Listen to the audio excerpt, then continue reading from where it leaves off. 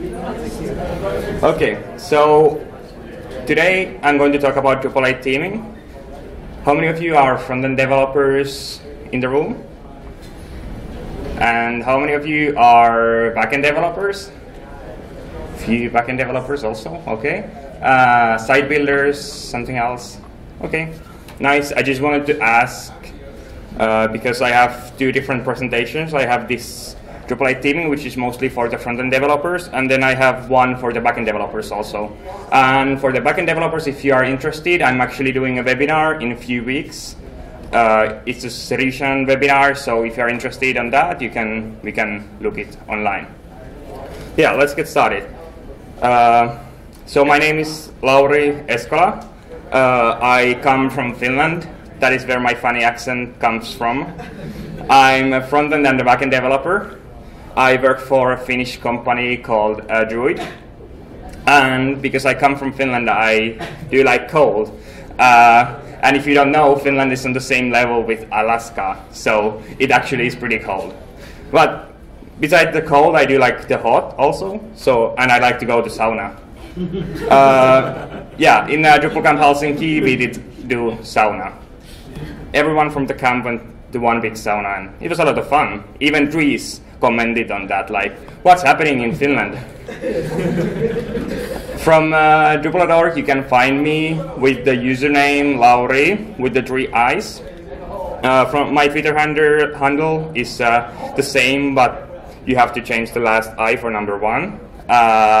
If you have any comments you want to blame on me, you want to ask something, just put it there. I will answer most likely. But let's get started now. So this is true. The Drupal 7 frontend sucks. And it's something that front-end developers have to deal with at the moment. But why does it suck? I'm going to show you a real-life example. So I'm going to tell you what's similar between hamburgers and Drupal 7. So here we have a nice hamburger. In the hamburgers, we have wrappers and we have content.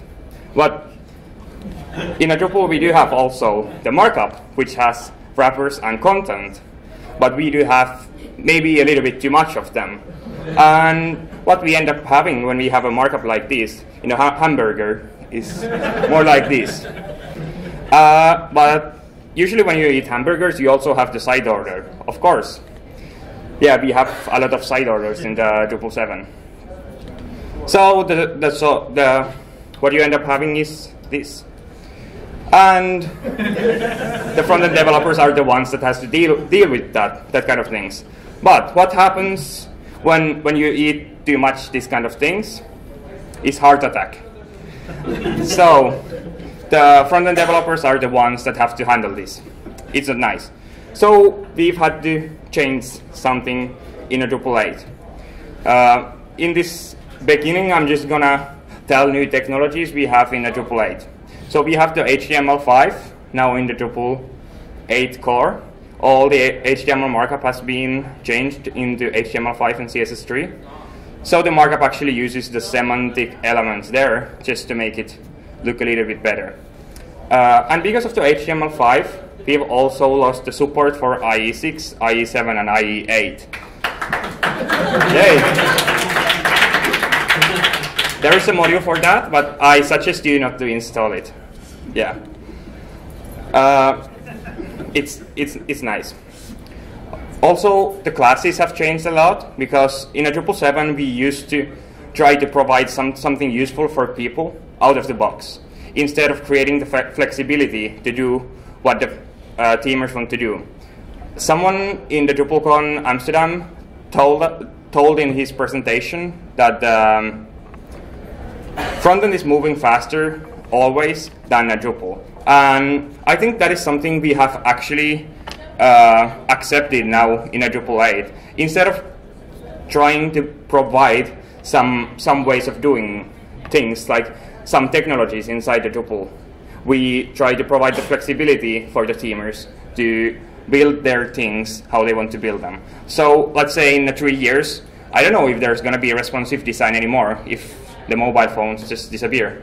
So we don't want to provide the responsive design in there. We want to provide a way to build it instead. So in the 3 years, when we have the new hot topics, people should be able to build them.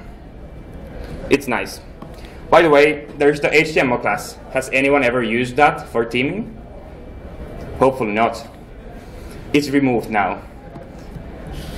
CSS has been built using SMACs and them.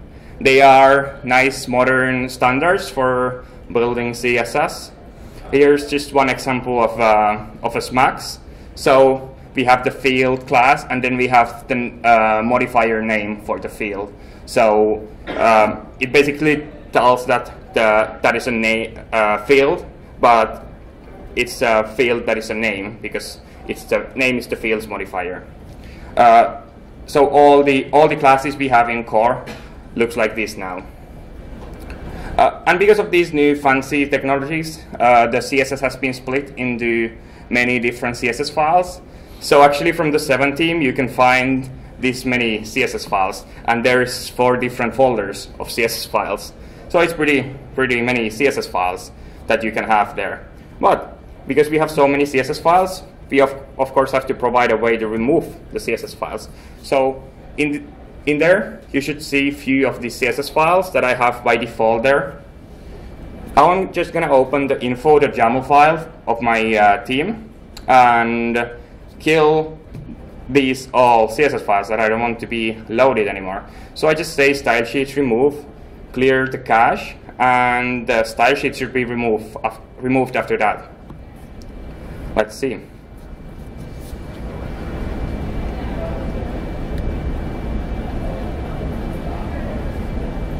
Drupal should be known for the fast loading times. Okay, the CSS files I told it to remove are now gone. They are not there anymore. So now you have a sophisticated way to remove the CSS files. So you don't have to know anything that you don't want to include in your markup. So now we've got rid of the side order with that. And Louis Nyman is the maintainer of the 7 team, and Louis Nyman has been made happy with these new technologies, and Louis Nyman has certified the Drupal 8 now. So not only the CSS file structure has changed, but the whole Drupal 8 file structure. So your teams are not located anymore under the site where is all my teams folder, but instead inside the teams folder, which is in your Drupal core, Drupal root. And as you can see, there is the core folder where your core is now located. I think that is one of the most common mistakes the new people make. So I think it's a good change because now people can do how they would do it by default without reading the documentation. Also, the file structure has been changed for the modules because we have now a templates folder for the templates. In a Drupal 7, the templates used to be wherever someone has just put it them. Like in a core, they were located in the module root, and in some contrib modules, someone has written some hacks to put them inside a themes folder or templates folder or something. But now it has been standardized to be the templates folder, and that's what we use in the core. So it's a little bit easier to find the templates. And the templates are now actually being used instead of the theme functions. In the Drupal 7, we used a lot of theme functions. We used to have 154 functions there, but in the Drupal 8, we have only 13 functions left. I don't know if that is a good thing. Someone has to fix few of them because 13 is not the lucky number. And last time I made a presentation about theme functions, it was completely messed up. So someone fix few theme functions, and then we should be more luckier. But why that has happened? The reason why it's happened is that now we have completely new theme layer. In the other presentation I mentioned earlier, I'm going to talk more about this topic. Now I'm just going to scratch the top of it. So in the Drupal 7, the theme layer looks like this. There's multiple ways of doing things. There is unnecessary alteration layers, and it's something that's really hard to understand. In Drupal 8, we have something like this instead. And how we've made it look like this is that we've removed the duplicate ways of doing some things. So all the alteration has to be working for multiple ways of doing things, because we had the theme functions and we had the templates. So everything had to work for both of them. And that made things really complicated. And even if you would have known how the Drupal 7 theme layer works, it can still take a while to locate where something has been done, because there is just so many different ways of doing one thing. But in Drupal 8, there is very straightforward theme layer. There's not duplicated ways of doing things. So there is just a single place for one thing to be done, and it makes things easier. I don't know if everyone has heard, but Drupal 8 will include this new templating engine, which is called Twig. It comes from a Symfony, and it's pretty nice because it solves a huge problem. Because when you use the PHP templating engine, it basically makes it possible to do anything there. And I've seen too many times this happening, that someone has been thinking that it's good to have code in a template because it's faster. The client wants us to put the code in the template because it's the fastest way to do anything. But I don't know. I think it's good to have a templating engine and making this impossible. So these kind of things are not possible anymore in Drupal 8. Or basically it is possible. You can map these functions inside a Twig. But if someone would do that, he would definitely know that he's doing something wrong, because it would require so much work. But I want to give you the basics of Twig. Twig is actually really simple. But the basics of Twig include stuff that you can use if you use Twig on other projects than Drupal. If you use Twig with the WordPress or with the Symfony or any other project you're running, this should be something that you can use there. So here is the basic syntax of printing and commenting things on Twig versus what is in PHP. So in a Twig, we don't say print. We put stuff on the double curly brackets. Double curly brackets usually and almost always means that you are printing something. And yeah, the other on top of the printing, we have the command. You can also set the variables inside a Twig. You can just say set, and then you give the name of the variable, and then you give what is the value of the variable. Here you can see the other possible way of doing things in Twig. It's the curly bracket and the %, and that means that you are doing logic inside the Twig. So that won't be printed. It won't print anything. In the other example, there is just a simple array that I'm setting in with a Twig. So that is pretty simple. But how do you access the data if you have something more complicated? In the PHP, the themers, the front-end developers has to know what's the difference between arrays, objects, and even if things got complicated, methods. But in a Twig, we have something called Twig Magic, which solves that problem. So on the backend side, when the themer uses the dot syntax, we try all the different possibilities it could be. So the themers always use the same syntax for accessing the data, whatever the data is, whatever format it's in. So as you can see in my example, the sandwich, it's the key of an array. Then we have the content, which is the property of an object. And even in the end, the it is a method in object. So, and all of these three different ways are being accessed one way. So it makes things a little bit easier, and it just removes some things that the themers has to understand, so they can focus on making things work on different browsers. If you want to find stuff in a Twig, there is a dump function. It will just do a var dump for the stuff you put inside it. So you can give it a parameter.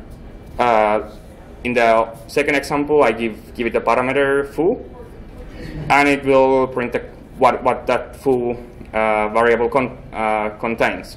But if you don't put any parameter for this function, it will just simply print everything that you have in your Twig template. So it will give you all the different variables you have and all the content they have. In a Drupal, the templates usually have pretty much variables there, so it usually doesn't work there. But if you create your own template and you want to test it there it should be possible. Of course, you have to be able to create loops inside a Twig. It works kind of like for it in a PHP. You just say for, then the name of the variable that is being created out of the loop, and then you say in, and then you give the variable that is the array containing all the data, and then you can just access the data over there. But why the for loops are cool in a Twig is that the Twig provides some math, some logic inside the for loop out of the box. So you don't have to do these kind of things by yourself. In PHP, you wouldn't get this by the for each loop. You would have to do it by yourself. So in a Twig, you get the loop object where you can get the length. Then you get the Boolean type of property, whether you are on the first or last item of the for each. And you can even get the current item that you're accessing, like the index of the current item. So if you have 10 items there and you're on the 5th item, it will give you the number 5. And with this data, you can build whatever logic you want. And yeah, because Twig has been built for the teamers, they can basically provide you whatever helpful things they want. And one of them is this. If you have a for each loop, but there is no data, you usually want to have a backup to provide no results text or something like that. Then you can just say in your for each loop, without stopping the for each loop, you just say else. So if there is nothing to put in the loop, then it will go to the else and print whatever you have there. It's just something, it's a one good example of that. It's that the Twig makes things easier for the teamers, because it's created for the teamers instead of PHP, which is made for creating the logic on the backend side. In a Twig, we also have the functions. Then we have a filters, which are usually meant to manipulate the content into something else.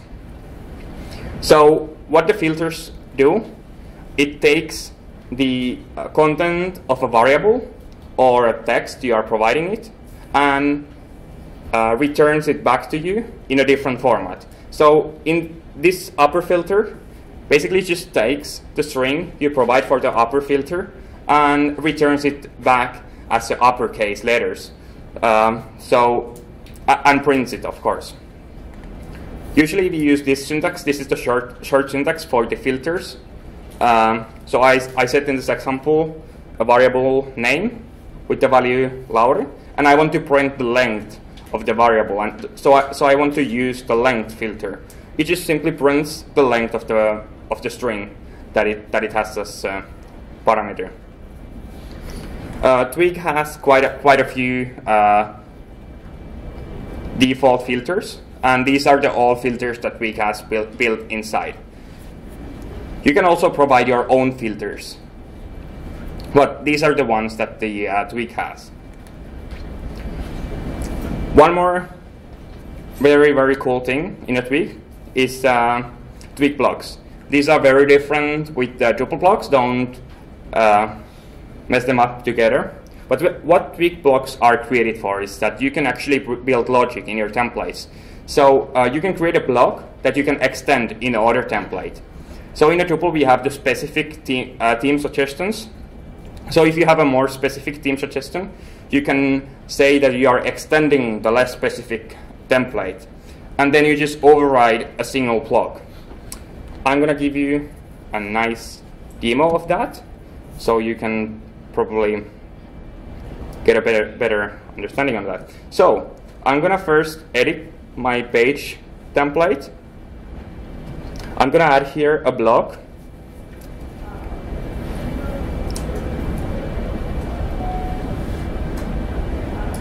Okay, so we need more kittens, yeah. And let's see, I should have the text there. Okay, it's just printing the content of the blog there. But now the cool stuff starts happening. So what I'm gonna do is check the more specific template. So I want on the front page add a little bit more kittens there. So instead of copying the whole template, I just create a new empty template. And I'm in the beginning telling that I'm extending the page template. Now I have to tell what I'm extending from in the template. So I'm extending the header block. First, I'm printing what the original block is doing. So I just say parent, and it will print whatever is there. And then I'm adding the stuff I want to add there in the other template. Okay. Now on the front page, I should have the text kitten. Okay, I have the text kitten on the front page. Let's see what's happening on the sub page. There shouldn't be. Yeah, the text is not there. And okay, so it's working. But now the cool stuff starts happening. Okay, the client asks me to add something for all the pages, not only the front page, not only the sub page. So now I'm just gonna edit the page template. I'm gonna add some text, what they wanted to have there. And now the text I added there, I added it only to one template. Should appear on all different pages. So it's appearing on the front page, which has its own template. But because it's extending, it doesn't override all the changes from there. So it's pretty cool. If you're interested in Twig, you can find more stuff from the Twig documentation that Sensio Labs is providing from twig.sensiolabs.org. All these things that I was talking now is something that you can find from that website. That documentation is not available at the Drupal.org because it's Twig built-in things. If you don't like it, but we have a solution if you don't like it. PHP templating engine is still inside the Drupal 8 core. So in your info file, you can just say engine PHP template and your PHP templates will be there. But I don't know if it's working, and to be honest, I don't really care if it's working. So then let's move forward into Drupal-specific Twig functionalities. When we've integrated Twig in the Drupal, we've tried to be very gentle, not to mess up with the experience that the people have had using Twig in other projects that are not Drupal. So we haven't removed anything from Twig. Instead, we've been extending it and creating some Drupal-specific functionalities like filters and functions and things like that Drupal needs. So few of the filters we've added there are clean class filter, we have without filter, we have placeholder filter. So the clean class filter is something we use to clean class names. And in the example, I just have a string containing lauriii/druid. And when it's being printed, it just converts the slash into a dash. That's being usually used in the class names. Then we have the without filter, which is actually a replacement for the hide function in a Drupal 7. And but what it does, when you print an array, it will just remove the array item by the key or the content. So if you want to remove, let's say, lauriii from the list, you just say without lauriii, and then it will print everything else but not that. So let's say if you when you have a render array in a template and you want to hide something, you want to print something, then you just say without, and then you give what you don't want to include. Let's say on the node template you could say without links if you don't want to render the links. Then they won't be rendered. Then we have the placeholder filter, which is a placeholder filter. So if you have a variable and it doesn't have a content and you use the placeholder filter, it will provide the default value for that variable. So in this example, there is the stuff variable that hasn't been set, but I used the placeholder filter, so it will print the content of the placeholder. More cool stuff we have in a Drupal 8. We have a object to take care of the HTML attributes. So this HTML attributes thing has been created to storage the attributes in a nice place. So they can be removed, they can be changed and added in any place of the theme on the front end side. So you can remove, add, modify them on the pre-processes. You can modify it in the template. I guess there is other places where you can also modify them, but that is just removing the use of regex that you had to do in the Drupal 7, because of what you had there was just a one string containing all the classes or all the attributes you had. So then if you wanted to modify it, it was basically impossible. Now when we have them in a nice storage, you can say set attribute or remove attribute or whatever you want, just to manipulate the attributes you have there. Then we have, that is actually very clever, because it's, we have taken care of different kind of attributes. There is single value attributes like ID or data attributes. Then there is array type of attributes like classes. So usually when you add classes, there is multiple of them. So then you have to say add class. So it will add a single class for that array. If there is no classes at all, then it won't print the class attribute at all. You can also say remove class if you want to remove something. Let's say the backend developer adds some really bad classes in the backend, like, yeah, usually the front-end developers don't like carrots or potatoes, so they want to replace them with the bacon and the beef. And you can do on the front end, you say just remove class carrot and potato, and say add class bacon and beef. So that way they will be replaced into something more themable.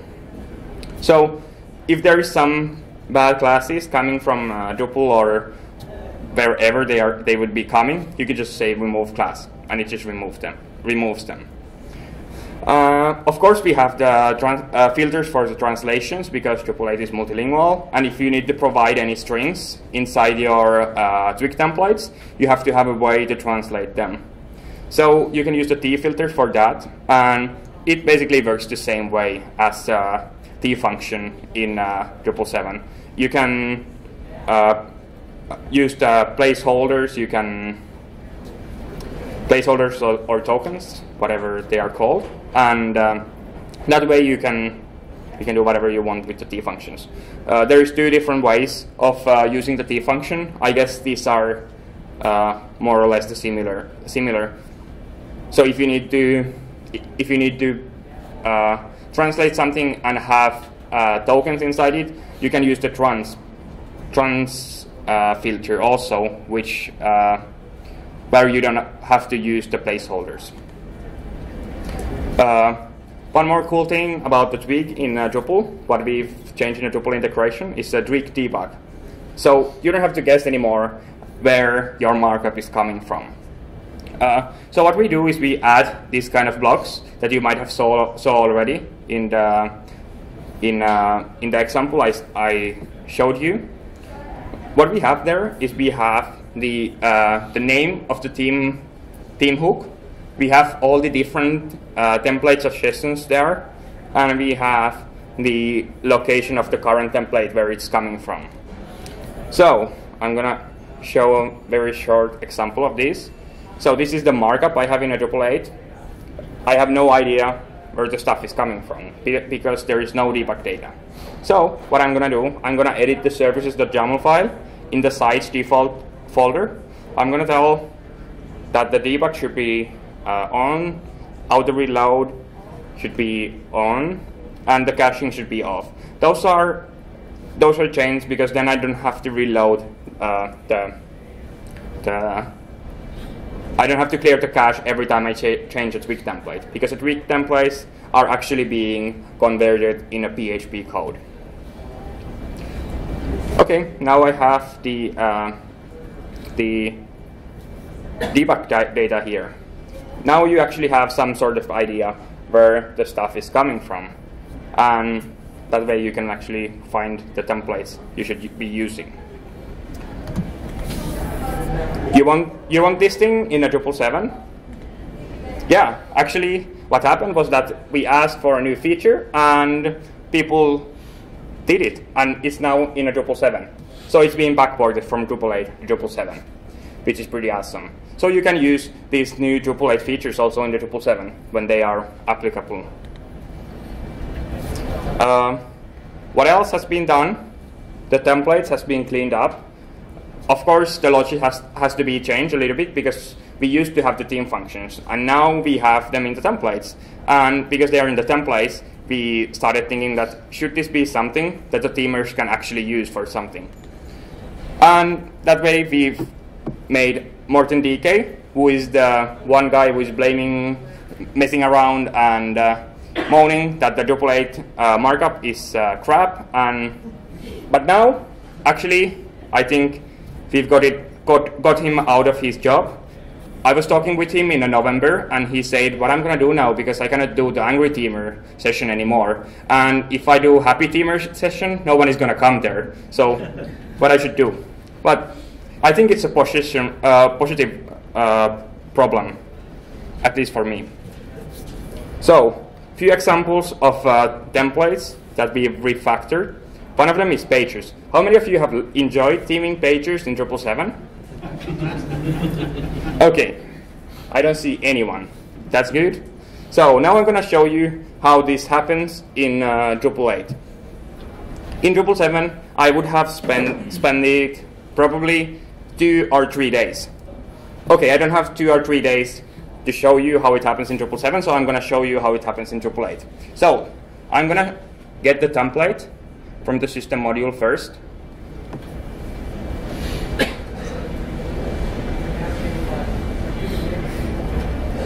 Let's copy it. Okay, now I want to remove the UL and LI elements from my pager. I want to just have A links. That is my dream markup. Let's see how I do it. This is, by the way, 10 times faster than I actually typed. It still feels pretty slow. I'm a slow typer, as you can see. Okay, so I'm going to set a new item class for the active class we had in the markup. I'm going to say add class, the item class. Then I'm going to remove some more markup. One more li element. Oh, there's still one. Go to last page. Okay, now I've removed these. I'm going to clear the cache. And let's see how my pager's markup looks like now. Okay, it changed a little bit visually, but I have my markup there. Yeah. Oh, I have multiple active pagers there. Did I make a mistake? Probably yes. Okay, let's fix that. Okay, what's wrong there? Ah, okay. The variable isn't being set as empty on the for loop. So, okay, now it's working. Okay, let's see how long did that take. 2 minutes 30 seconds. Okay, that's pretty good. 2 minutes 30 seconds compared to 2 days.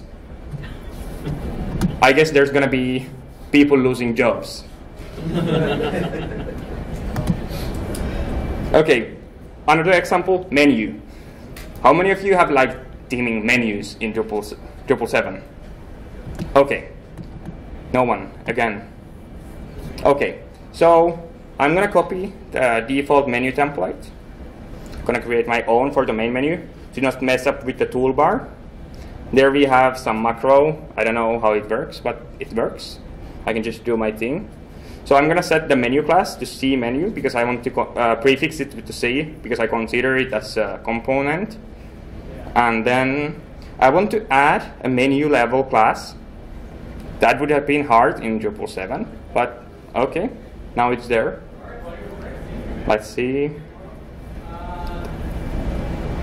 Yeah, things are starting looking better. Okay, the classes are there. The menu level class is there, and see menu class is there. Oh, wait a minute. There is a leaf class? What is that for? I don't know. Okay, let's just remove it because I don't want to have a leaf class there. So I'm gonna go back, edit my template, and now I'm gonna say remove class leaf, and I shouldn't have a leaf class anymore after that.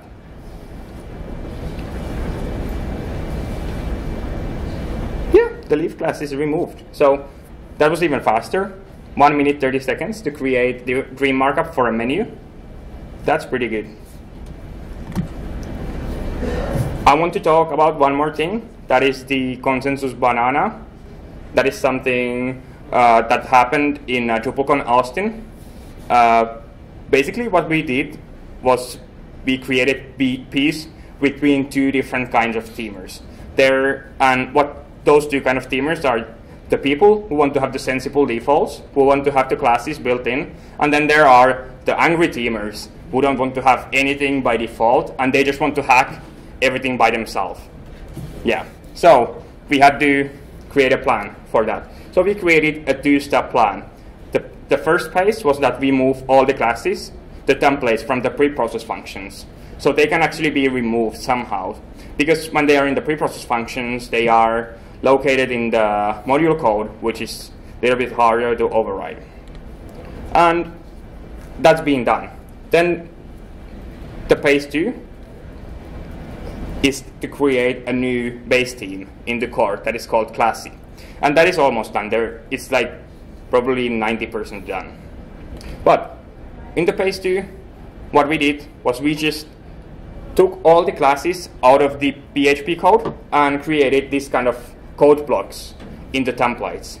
So here you have all your classes, and if you want to remove some of them, you can just remove them. So like I want to remove the view mode class because I don't need it, or the unpublished class. Now they are gone. So what about the new theme, classy? So the classy is the theme that will provide the sensible defaults instead of the core modules providing them. So if you want to create your awesome theme that includes the sensible defaults, then you just extend the classy and you will have your classes there. But if you want to create your custom theme without any markup, then you just don't extend the classy and you don't get any sensible defaults from Drupal.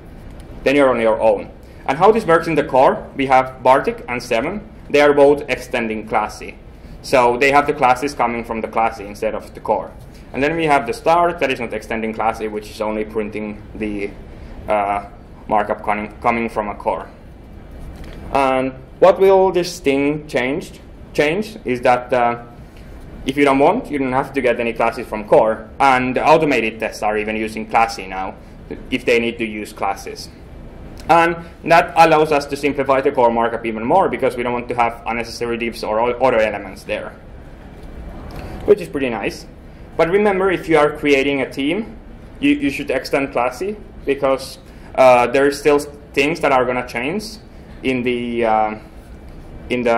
so what I mean is that the classes are still going to change in the core, but if you extend classy, then they will be most likely more stable. If you want to help, RC1 means markup freeze for us, but we can still get stuff done because the RC1 is pretty far away, at least from my perspective. So you should join the sprints that are happening over there, and then we have time for questions. Yeah, we have 10 minutes time for questions, so you can ask. Usually when I put this picture on, people don't want to ask any questions, but yeah. Everybody cheered when you said no Internet Explorer 6, 7, 8, but my clients do need Windows XP, and that means IE 8. Do things like HTML shift and modernizer still work in Drupal 8? Yes, you can definitely use that kind of technologies in Drupal 8. So there is the module which brings the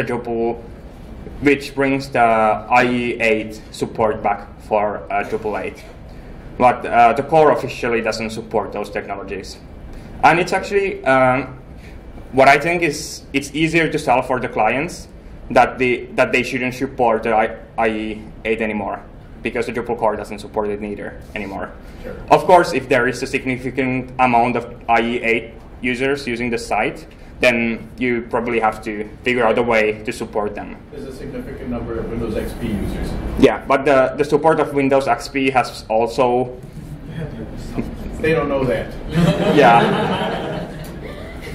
Do you have your slideshow online? Yes, I do have. I will put my slides on the MidCamp website. I'm sorry that it's not there yet because I had some technical troubles, but it will come there later, probably today.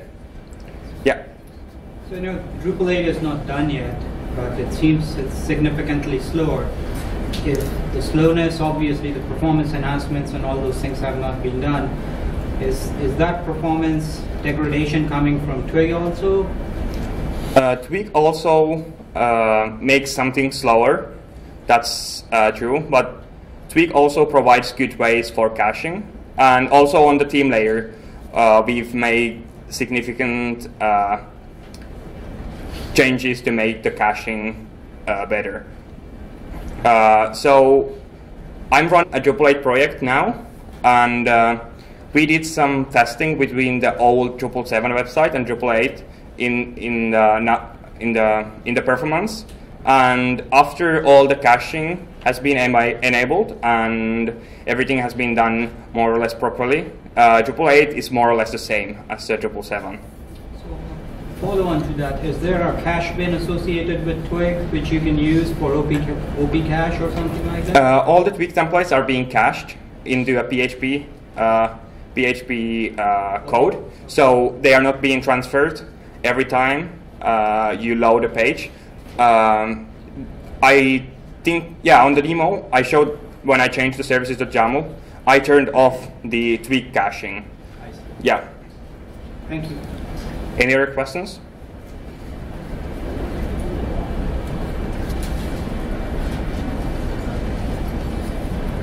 Yeah. Drupal 7 has a lot of extra divs in it. Is Drupal 8 any more efficient? Drupal 8 does have pretty much divs, but it has less than Drupal 7, definitely.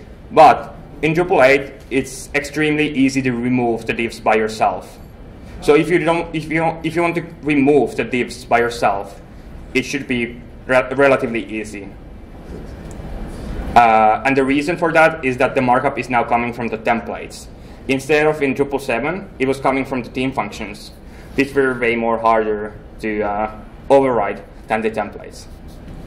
So it's yes and no.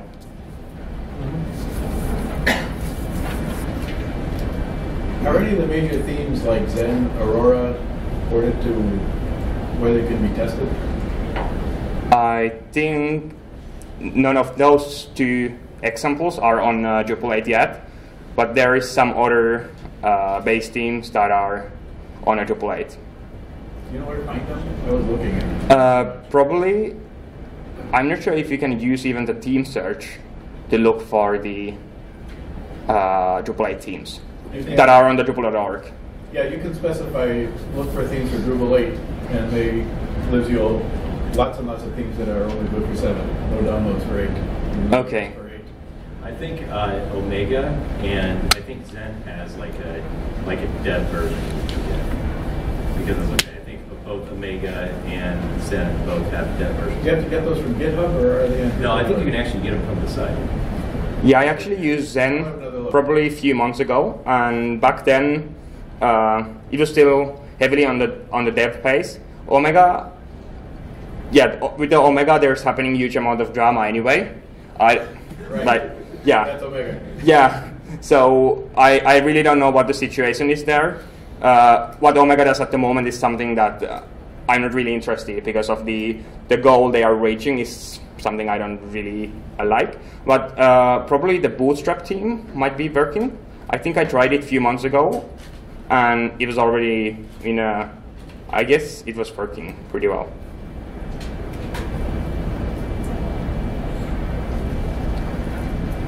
Any more questions?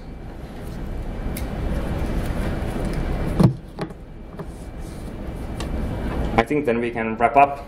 If you have any more questions, just come to talk to me. I will be around. Thank you.